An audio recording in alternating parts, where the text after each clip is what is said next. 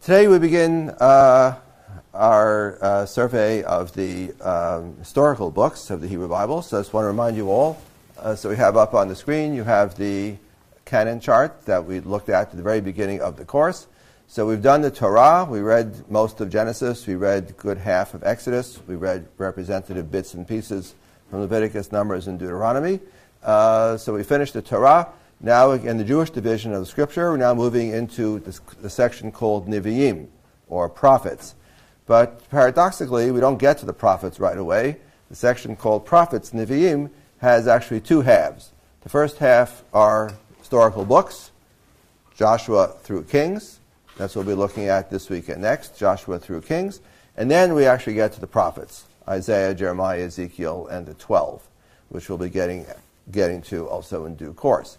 So right now we're beginning our survey of the historical books, looking at Joshua, Judges today. Samuel and Kings will begin on Wednesday, and that will spill over into the week following. So this is where we are. We are now in the section called Nevi'im, prophets, but we're reading actually historical books. And if you have a Christian Bible, the Christian canon, there's a section labeled historical books, which includes Joshua through Kings, and then much else also is tacked on after the book of Kings.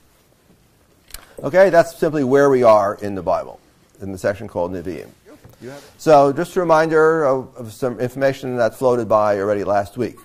We have something called D, which is the book of Deuteronomy.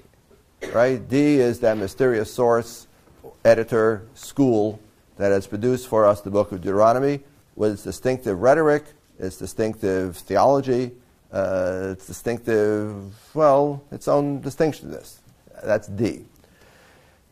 There is a school, out of the Deuteronomic school comes the writers of those historical books, Joshua through Kings. We call that DTR, the Deuteronomist, or the Deuteronomic school, in which the book of Deuteronomy is one thing, and then someone taking the book of Deuteronomy, taking its ideas, taking much of its rhetoric, taking its fundamental theological conceptions, and then writes them up in as the basis of a historical narrative. That's the Deuteronomist, the narrator from Joshua to Kings.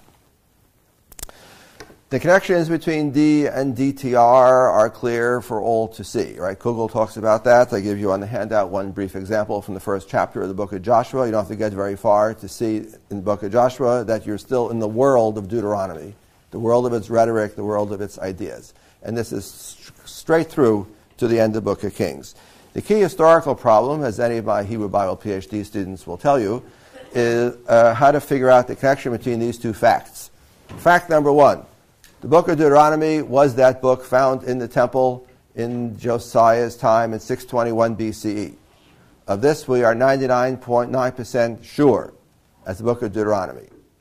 However, two, the book of Kings, as we have it, goes down well past 621 BCE, goes down, in fact, to the destruction of the temple and the exile in 587 BCE. And then a little bit beyond. There are one or two little paragraphs at the end that take it a little bit beyond. So how do we figure out the connection between Deuteronomy 621 and the book of Joshua through Kings, which ends with post-587 BCE, and then also say it's all one in the same school? So clearly then, Deuteronomy in 621 is launching a process or a school of writers who continue to write after that time. And needless to say, modern Bible scholars, with their customary ingenuity, right, now propose a whole series of Deuteronomic writers. There's Deuteronomic writer 1, Deuteronomic writer 2, Deuteronomic writer 3, with different levels, different chronological termini. Each one adds on to the next, revises the previous one. The earlier writer didn't know what the later writer didn't know what the earlier writer, the usual, right. So there is an entire small cottage industry among modern Bible scholars to disentangle the Deuteronomic school into its various constituent sources and layers. Needless to say, we will not be doing any of that here. I'm simply acknowledging we have a chronological issue. If the book is from 621, then how come its continuators are going down to 587? Clearly there is a school, not just a single writer, but a school of writers. Then let's talk about the stories themselves, and then we'll get to the book of Joshua. So what is the master narrative? If we accept modern Bible scholarly reconstruction, there is the book of Deuteronomy, which begins with Deuteronomic school, and narrators begin with Deuteronomy and can take the story down to the book of Kings. What is their story? Well, there is a kind of master story. So in the book of Deuteronomy, we have Moses and his farewell discourses. Very little action in the book of Deuteronomy. Moses gives his farewell stories, sermon, laws, songs. That's the book of Deuteronomy. In the book of Deuteronomy, Moses dies, right? Short of his goal, right? He's a poignant hero, doesn't quite make it to the promised land. He sees it on the horizon, but he can't get there. That's the book of Deuteronomy. Joshua, book of Joshua. Book of Joshua then continues the story. Book of Joshua takes the story of Joshua, successor to Moses, leads the Israelites across the Jordan River, leads them into the promised land, the land of Canaan, and there are some initial battles there, famously Jericho and Ai, the two cities he encounters in the across the Jordan. We'll talk about them in a little bit. And then we have the narrative sort of loses itself. But fundamentally, what we have in the book of Joshua is an orderly conquest of the land of Canaan. The land is apportioned among the tribes. Each of the tribes receive its share. And at the end, we have a covenant ceremony in which Joshua reconfirms the link between God and the Israelites now settled on their land. That's the book of Joshua. Then we come to the book of Judges. The book of Judges, if Joshua is about order, the book of Judges is about disorder, right? Namely, there is no strong central authority, or in the language of the book of Judges, in those days there was yet no king in Israel, right? Ein melech b'Yisrael, the phrase appears half dozen times in the book of Judges, right? There is no king, there is no strong central authority, it's more or less every man for himself, or every tribe for itself. We have chaos in the land. Different judges rise up to resolve various conflicting or difficult situations. We'll come back to that shortly, too. That's the book of Judges. Then we get to the book of Samuel, where we have the rise of what we might call a charismatic monarchy. And that's Saul, right? We Israelites, we need a king. We realize we can't live without a king. We look at the book of Judges, it's chaos, right? We need a strong central authority. Let's get a king. Samuel, you're the prophet.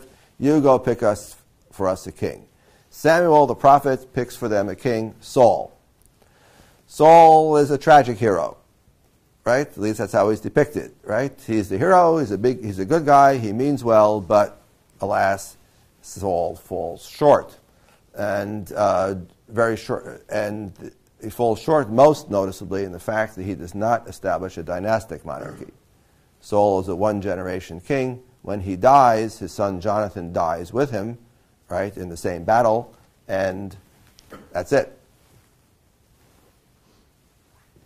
That's the storyline. Scholars, of course, see all kinds of other things going on beneath the surface of the text, but that's the story. So the charismatic king is a one-generation phenomenon. That's in the book of Samuel. This is then emerged in the book of 2 Samuel, is followed by the emergence of a dynastic kingship. That's King David. So we have a story in 1 Samuel into 2 Samuel is a kind of biography, as it were, of David. Who is this David fellow? Where does he come from? And how does his rise into fame and fortune? That's King David, who then establishes a dynastic monarchy. That's 2 Samuel. And the dynastic monarchy means, of course, that his son will succeed him. That's Solomon. So the great glory of David and Solomon, that's 1 Kings, first half of 1 Kings. So what have we gotten so far? We have the Israelites in the land of Canaan, established, land, tribes, apportioned. We try one kind of kingship, it didn't work too well. We try another kind of kingship. This is the one that is officially sanctioned by God, dynastic kingship. Solomon builds the temple.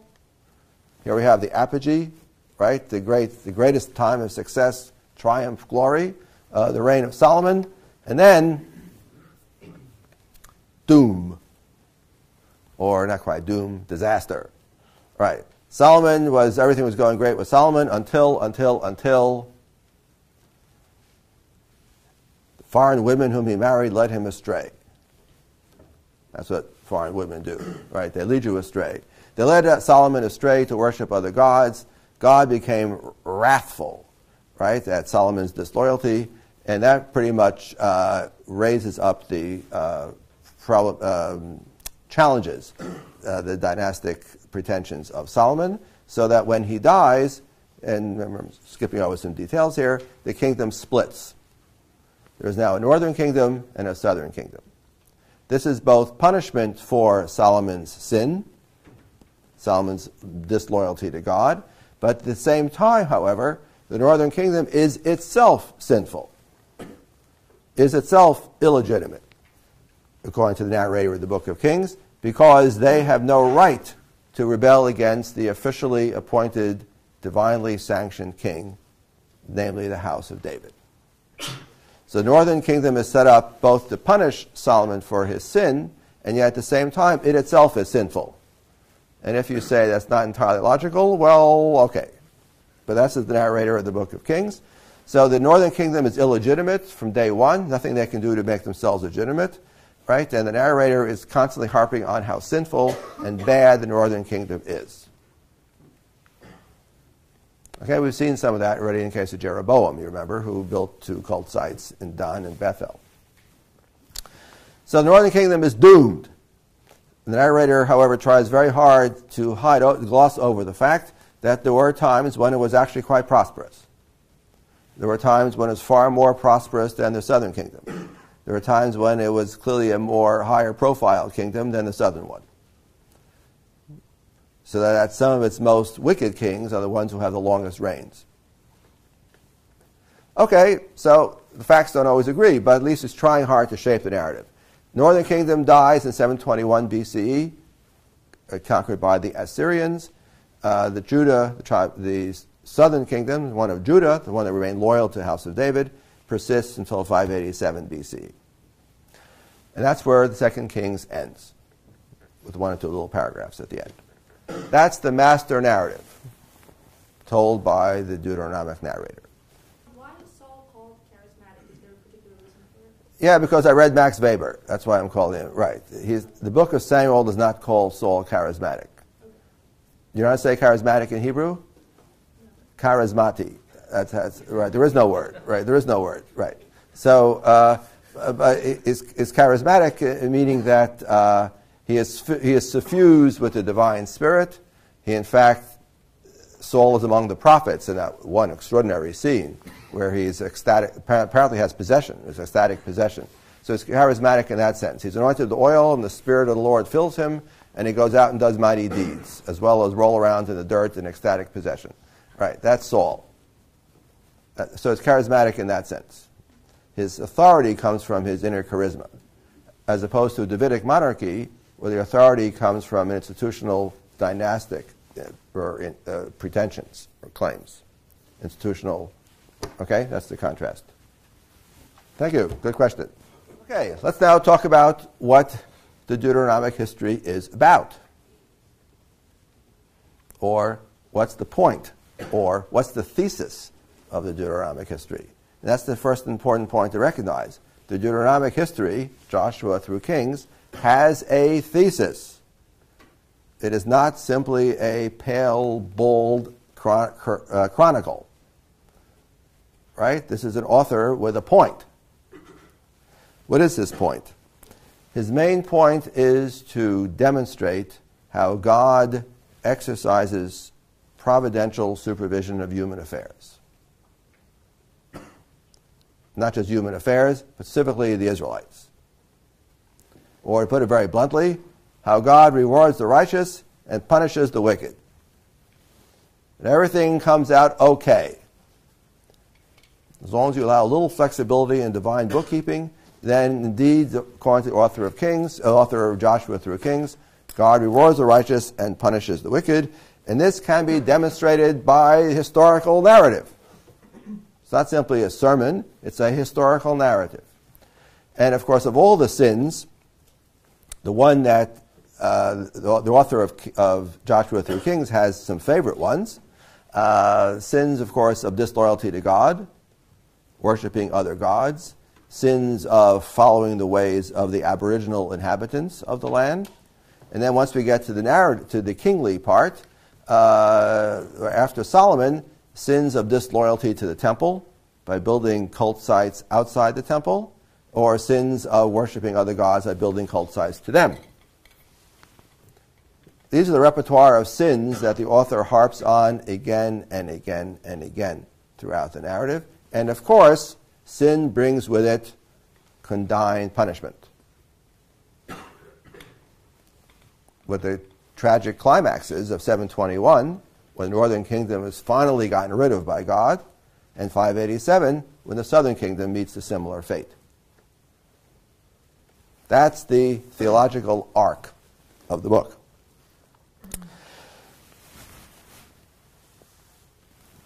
The book of Judges has this amazing statement at the very beginning in chapter 2.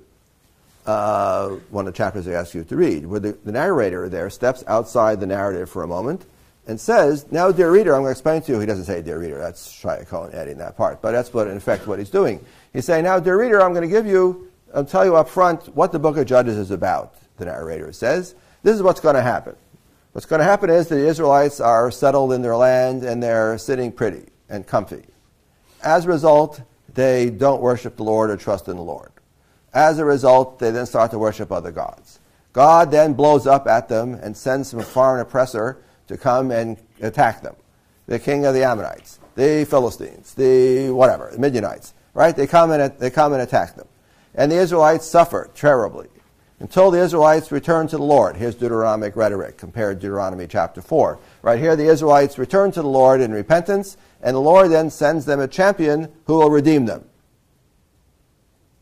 A judge. A champion who will redeem them. And after that, the cycle starts over again. So the narrator is telling you in Judges chapter 2, he's got a plan and a purpose. He has a master plan here. He knows history is going to be used by him in order to demonstrate the truth of his theological judgments. You don't have to trust Shaye Cohen and modern Bible scholars for their brilliant analysis. It's right there in the text, Judges chapter 2. He tells you this is a programmatic narrative. And he tells you his program. It's actually an amazing chapter. I don't know of anything else like it anywhere in the narratives of the Hebrew Bible, where the narrator basically talks to you. So, collective punishment by God. Let's talk about that for a moment. So, God then rewards the righteous, but let's be honest, ladies and gentlemen, there aren't too many righteous people here who come across these pages. They're mostly sinners. Right? The narrative is really about sin and its punishment. So how does punishment follow sin? Well, the narrator doesn't have a kind of simple or simplistic direct approach where a sinner does something bad on Monday and on Tuesday he drops dead. No. That's not the way the world works. Of course, it's far more nuanced. It's far more complicated, far more subtle than that.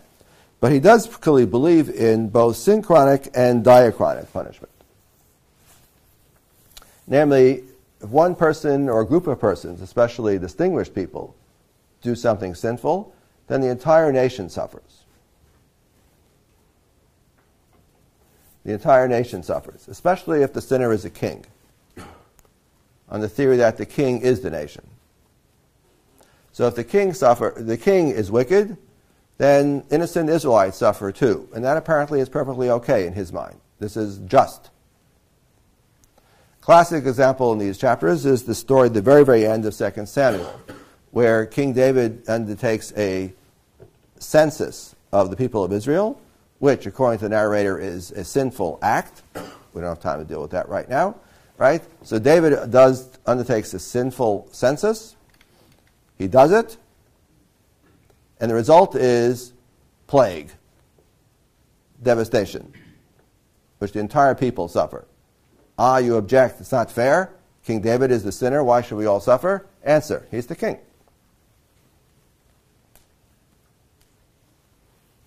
So the narrator understands that to be perfectly fair. You and I might disagree, but the narrator's understanding of divine justice, this is a perfectly fine, acceptable way to behave. That's what we mean by synchronic, people who are alive at the same time, or what you might call horizontal punishment. horizontal, maybe following a generation of a given moment, as opposed to diachronic, which the narrator also thinks is perfectly fair and reasonable, namely that children suffer for the sins of their parents. So, classic example of that in the Book of Kings, where he constantly refers to the sin of Jeroboam. Who's Jeroboam? Jeroboam is the fellow who led the northern tribes into rebellion against Solomon's successor. A little unclear in the narrative, if maybe he started it already when Solomon was alive, but whatever. He comes to full flower after Solomon's death, and he leads the northern tribes in secession against the royal house of David and against the southern tribes. Now that's Jeroboam. That is a sin for which the narrator cannot forgive Jeroboam. And he can never forgive the entire northern kingdom, because that sin festers. That sin, the sin of rebellion against Solomon, and the sin of building those two obscene calf-centered cult sites in Dan and Bethel. Dan in the north, Bethel in the south, right? And he refers to it again and again and again, the sin of Jeroboam, the sin of Jeroboam, the sin of Jeroboam. And ultimately, it's the sin of Jeroboam that will explain why the northern kingdom fell in 721 BCE. And if you object, but that's like 300 years later, give me a break. That doesn't make any sense. Answer, it doesn't make sense to you, but it makes perfect good sense to the narrator of the Book of Kings. This is fair. This is divine justice at work. So the people alive in 721 BCE are suffering for their perpetuation of the sin of Jeroboam. That's diachronic punishment. I mean, parents and children, right, which for him is seen as just. This is not divine severity. This is simply justice.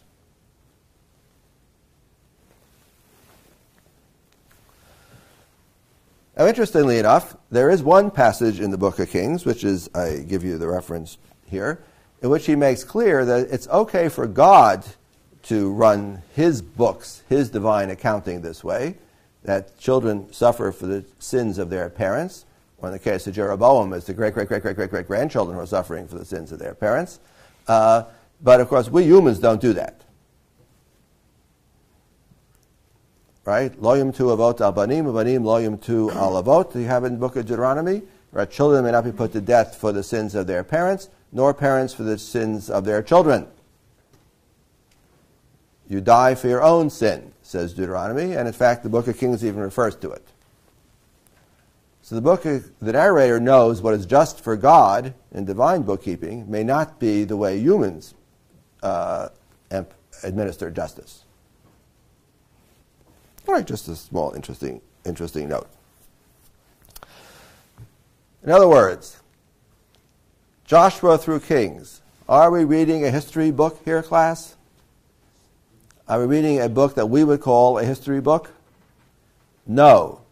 What you're reading is a theology book. It just looks like a history book because it's full of names and dates and wars and kings and battles and whatnot.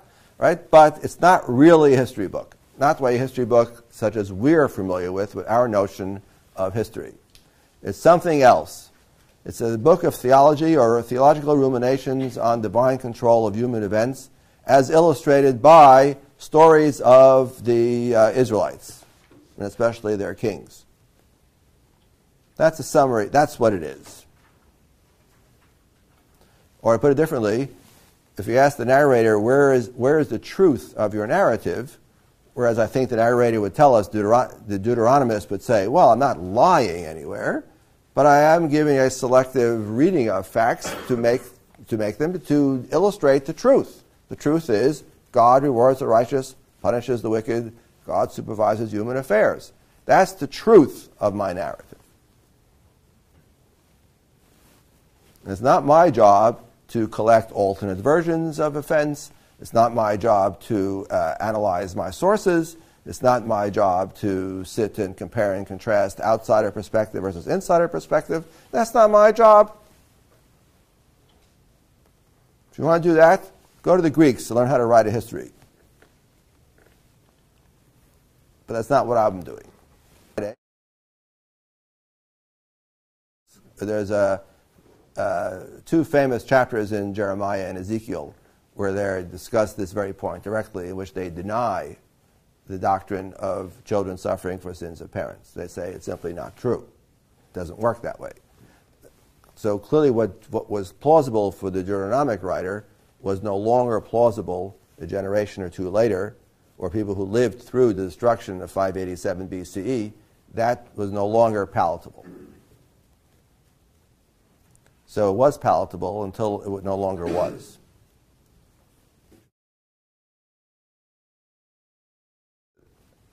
That is a giant question, which is, I believe, still on the scholarly agenda.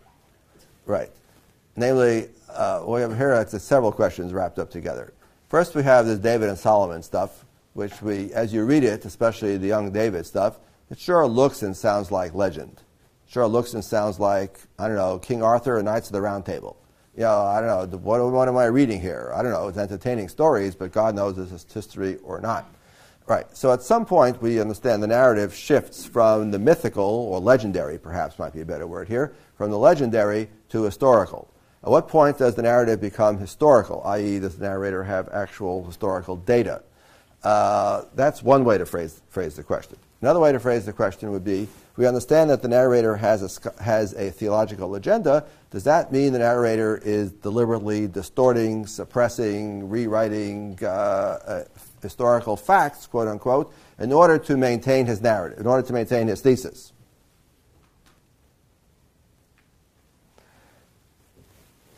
These are tough questions. And modern Bible scholars will argue endlessly about this point. In brief, we have the minimalists and the maximalists. The minimalists out there, the ones who say there's almost no useful historical data hiding anywhere in the Book of Kings. It's not in archaeology. I don't believe it. The only thing I believe are pots and pans dug up out of the earth. That I believe, but otherwise there's stuff in the narrative. I don't believe a word of it. Those are the minimalists. And the maximalists are the ones who say, no, it's fundamentally accurate. It has a theological bent, to be sure, but it's fundamentally accurate as long as we need to take into account the author's theological premises and theses. And then we have everybody in between. So by the 8th century BC, by the 700s, we start to get outside references in the Syrian chronicles and such to events that are described in the Book of Kings. So details. So by then, the fog of legend has lifted and we have historical data. Okay, we'll come back to some of this, but yeah, this is tough. So whoever asked that question, you should go to graduate school, get a PhD in Hebrew Bible, and you can try to solve this. Two stories I asked you to look at from the book of Joshua are two famous stories. One is the story of Joshua in the Battle of Jericho. All right, everybody knows the spiritual about Joshua fit the Battle of Jericho. So what's the point of that story? God does miracles. This is actually unusual in the book of Joshua through Kings. Generally speaking, the narrator does not play up the miraculous. Unlike the Exodus story, which is all about displays of divine power. The Exodus narrative is all about miracles. However, Joshua through Kings, for the most part, the narrator does not play up miracles. Everything is quote-unquote rational. People behave in rational ways and do rational things. Armies go out to battle. Sometimes they win, sometimes they lose. But here, in the Jericho story, of course, it is miraculous. What brings down the walls of Jericho in the end? Is it siege technology? Is it sappers digging tunnels under the walls? Is it a helicopter raid by the Navy SEAL team? So what brings down Jericho? They march around the walls 7 times with the ark, and they blow the shofar. And they do that for 7 days. Footnote, including, by the way, the Sabbath, it seems. Back to my narrative. 7 times around the walls, and they blow the shofars, and then, boom, the walls come a-tumbling down. It's a great story, but, for those of us who are dedicated rationalists, this story doesn't make any sense. It's obviously a legend, or it's the miraculous. There's very little of that in Joshua through Kings. Very little of that.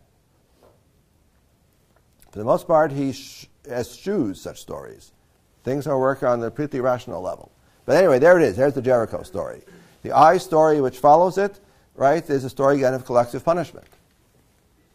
Because one man's sin, Achan, commits a sin, the people of Israel are defeated in battle.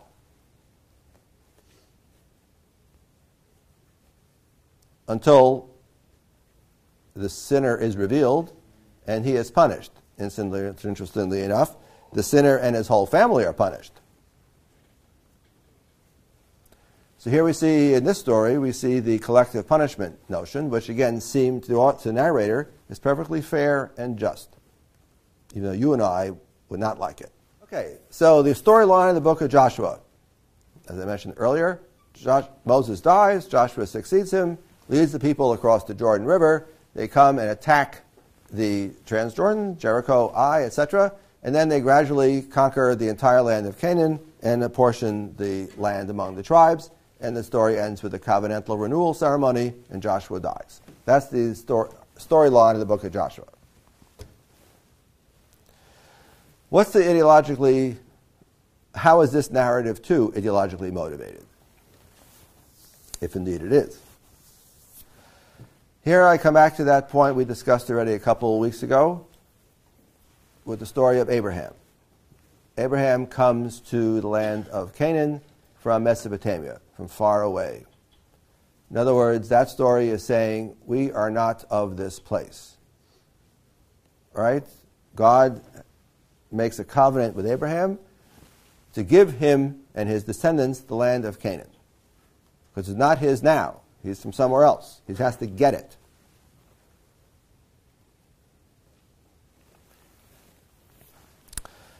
So, just reminding you of things we discussed already. We've already seen Genesis 15, Genesis 17. God chooses Abraham and his descendants. They choose God. Covenantal ceremony. Shaking hands, as it were. God promises to give them the land of Canaan. Abraham is a foreigner. They settle in the land for a time, and then, you recall, under Jacob and Joseph, the tribes wind up going into Egypt, where they are enslaved for several hundred years, and then they return. In other words, they are foreigners yet a second time around. First time around, the foreigners, they arrive as foreigners in the person of Abraham. Second time around, they come as foreigners in the persons of the escaped slaves from Egypt. The mountain of the Lord is also outside the land of Israel. So a clear theme here is we, Israelites, live in the land of Canaan, but we are not Canaanites. And that, I would say, is the ideological point of the conquest narrative in the book of Joshua, which is to put teeth into this. Yes, we live in the land of Canaan, but we came from somewhere else, and we conquered it, and then we settled here. It's part of this theme. We are not of this place.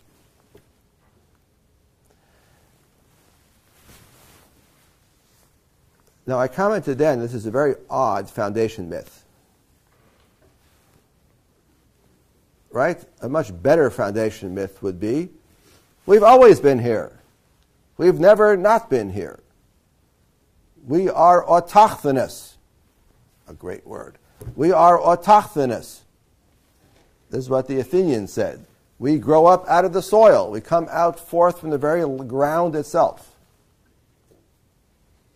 But no, the Israelite story is the opposite of that. We're the opposite of autochthonous. We are parvenus. We only arrived here recently. We conquered this place and kicked out the Canaanites, or destroyed them. I'll come to that in 1 second. Why do they tell such an odd story? Well, if you're a traditionalist, obviously the answer is because it's true. But if you're a modern Bible scholar, you know there's a conspiracy here. You know there's some sinister, deep, dark truth that somebody doesn't want you to know.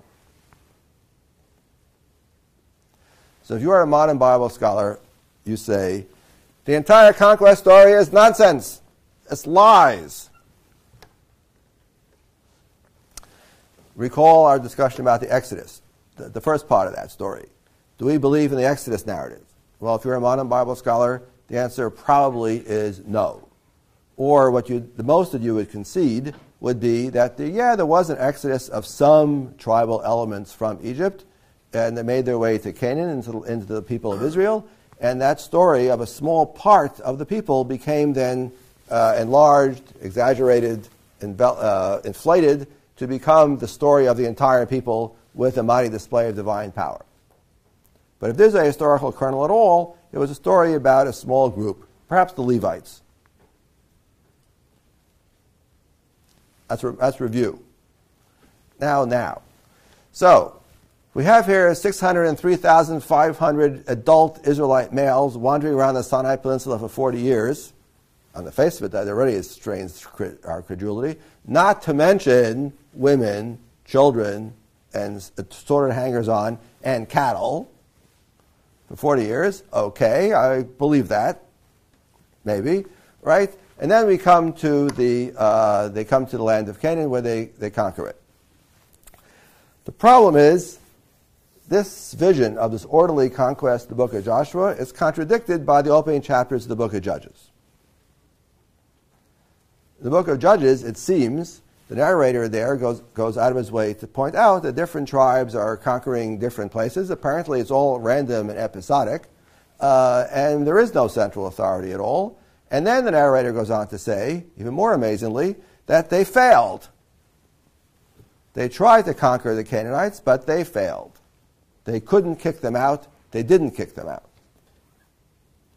That's the opening chapters, and then, of course, they will pay the penalty for it because they'll be led astray to their foreign gods. Then the narrator gives us that programmatic chapter. That does not sound like the book of Joshua to me, where the book of Joshua has, in fact, the Israelites in orderly succession, conquering all the Canaanites, uprooting them, taking over their lands and their cities. In fact, there's a whole long list of Canaanite cities that are conquered. So that's fishy right there. Then modern Bible scholars observe that there is no archaeological evidence of a destruction layer of around the right time to support the idea that the Israelites conquered the land of Canaan. Oh, this point has been discussed endlessly. Is there a destruction layer of the right time and place in Jericho, where we have destruction layers, but apparently it's too early, it's too late? Okay, scholars they argue endlessly. At the end of the day, there is no smoking gun. If you want a destruction layer documenting Israelite conquest, you won't find one. So, if we don't trust the conquest narrative, then what is our narrative? Or to put it bluntly, where do the people of Israel come from? Or who are they? If they're not runaway escaped slaves from Egypt of Mesopotamian origin, then who are they? I'll tell you, class. Here's that deep, dark secret that the narrator is trying desperately to conceal from you. They're Canaanites!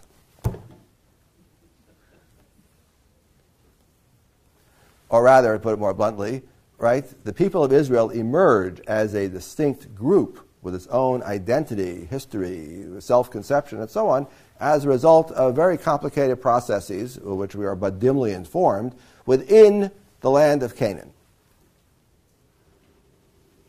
Especially the highlands. Remember this map? The central highlands. This is not the plain.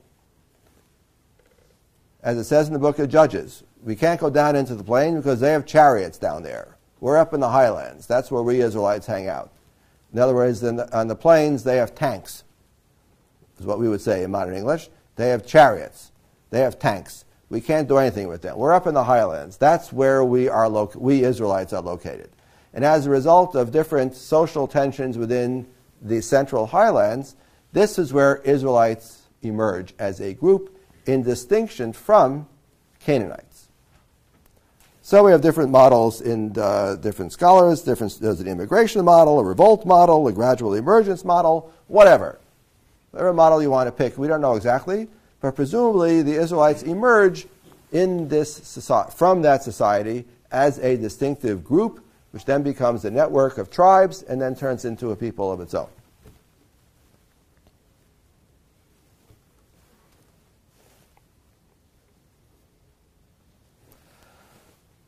Okay? And one of the hallmark identifiers of this new people, people of Israel, is they don't eat pork. One way you know an Israelite settlement, archaeologically speaking, is you look around for pig bones and you don't find any. Here's where food becomes a cultural marker or a cultural identifier. The Canaanites are busy eating pork, as most people do, but the Israelites don't. But fundamentally, they are a group that emerged from the Canaanites. And now we understand the point of this repeated statement. We are not from this place, we are from somewhere else, because we're trying very much to give ourselves a foreign identity, to make it clear that we are not these people whose practices, religion, way of life, mode of worshiping the gods, we abhor.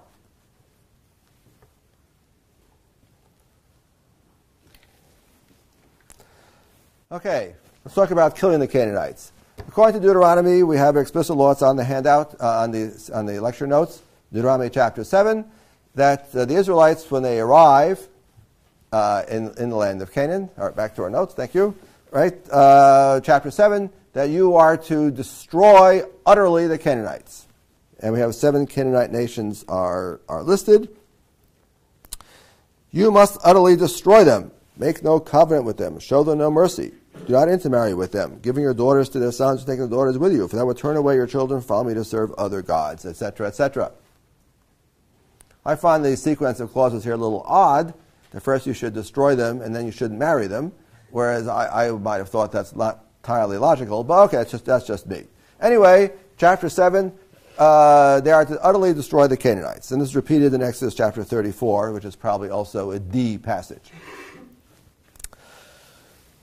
Well, what do we do with that class? Are the Israelites guilty of genocide or ethnocide?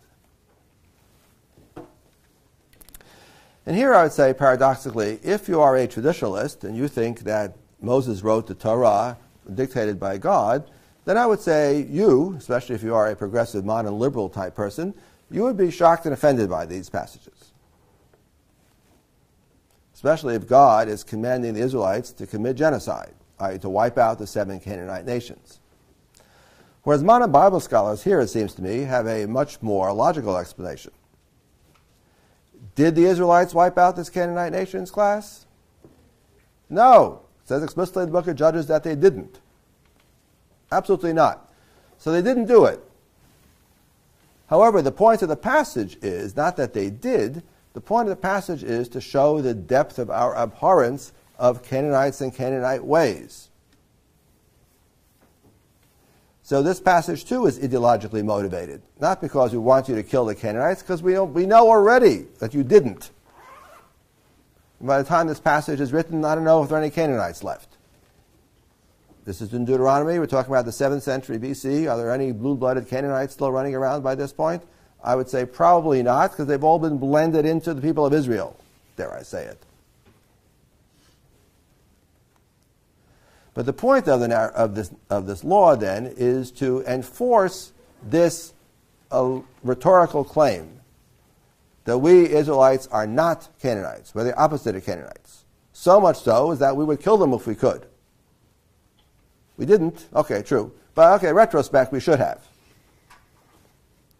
So is it a nice law? No, class, it's not a nice law. And if I had my druthers, would I take it out of the Torah? Yes, I would take it out. If I had my druthers, it's one of those chapters I wish were not there. But there it is. And here I think its effect is not to convince Israelites to kill anyone. The point of the passage is that we Israelites see ourselves as anti-Canaanites, as non-Canaanites. My very last bullet point. Only the Canaanites and the Amalekites have this rhetorical function as being capital O other, as being so other we really should kill them. But instead we marry them. But we really should kill them. Only Canaanites and the Amalekites. Our other neighboring tribes apparently never developed that sense of opposition or antagonism which we define ourselves as not that. That's only Canaanites, only Amalekites. When it comes to Ammonites, Moabites, Edomites, and Ishmaelites, they're just neighboring tribes. Maybe because in the book of Genesis we Israelites are related to them in some way. But not even Philistines, who are not related to us at all and who are uncircumcised. And the narrative emphasizes over and over again how the uncircumcised Philistines. So we are different from them because we're circumcised and they are not. But even they were nowhere. Is there any injunction to go off and kill all the Philistines? No, on the contrary. There are neighboring tribes. We go to war with them. Sometimes we win, sometimes we lose. Fine. God uses them to punish us. Okay, that's normal stuff. That's just the Philistines. So something about the Canaanites specifically, the 7 Canaanite nations that Israelite tradition remembers are particularly other, capital O, other. We are not them and they are not us, even though historically, originally, they probably were. Okay, everybody, that's the end of Joshua and Judges. So on Wednesday, we'll come back and talk about Samuel and Kings.